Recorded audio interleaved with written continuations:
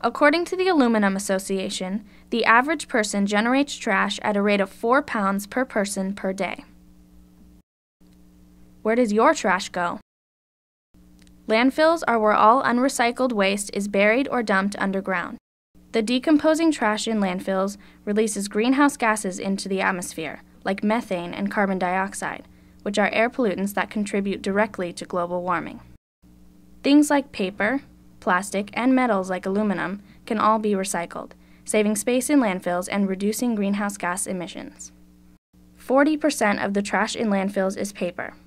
If everyone in the United States recycled just 1/10 of their newspapers, we could save about 25 million trees every year. Even recycling just one soda can saves enough energy to power a TV for 3 hours.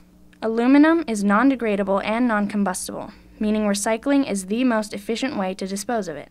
Plastic is also non-degradable. It occupies about 25% of a landfill's total space. Only 5% of all the plastic we use is recycled. How can you help? You can make a difference by taking small steps every day to reduce the amount of non-recyclable products you buy, reuse products like glass bottles, and recycle all papers, plastics, and aluminum products. So remember, reduce, reuse, and recycle to save space in landfills and decrease the amount of greenhouse gas emissions released into our atmosphere.